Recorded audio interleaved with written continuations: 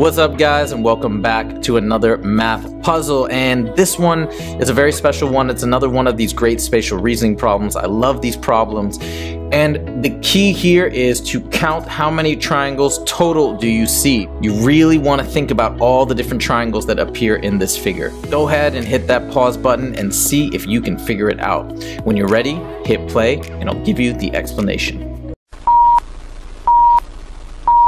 Alright, now let's jump into the process of figuring out how many triangles are here. And a question like this, it's really all about process. You want to be systematic so you don't miss any triangles, and that's the key. So a lot of times when I'm looking at a problem like this, I'm going to go in a certain order. And the order I'm going to go in is from small to big. You could also go big to small, whatever, but just have a discernible pattern or approach. So let's start with the little guys, right? Because I look up top and I see triangles that are this size, you know, this height, and I'm gonna go with the smallest first. So first I see one little guy like this, then I see another little guy like this, and another little guy like this. Okay, so there's 3. Then I also see another interesting triangle this big, that's 4. Then I see another one like this, whoops, that's 5, and then I've got one more of the entire row, which makes 6. So you see, in just this little top row here, this top portion, I can find 6 triangles. So I'm going to keep track of that.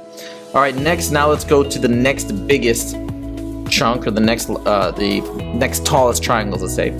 So we come to this row, and I'm going to do the same thing. I'm going to count the skinny slivers first. So I got 1, 2, 3, 4, 5, right? See how I kind of expanded that? And then of course, last but not least, the big one, just 6. So in that row, I also have 6. Now we can kind of see a pattern forming. So again, we got the skinny sliver here. We got the skinny sliver here. And we got the skinny sliver here. Then we do big one or bigger one. That's 2 more, that makes 5. And then last but not least, the gigantic one. So this gives us another 6, which means our final answer is a total of 18. I hope you enjoyed this math puzzle, and if you did, please click that like button. If you want to see more from the Math Puzzle channel, make sure to click subscribe.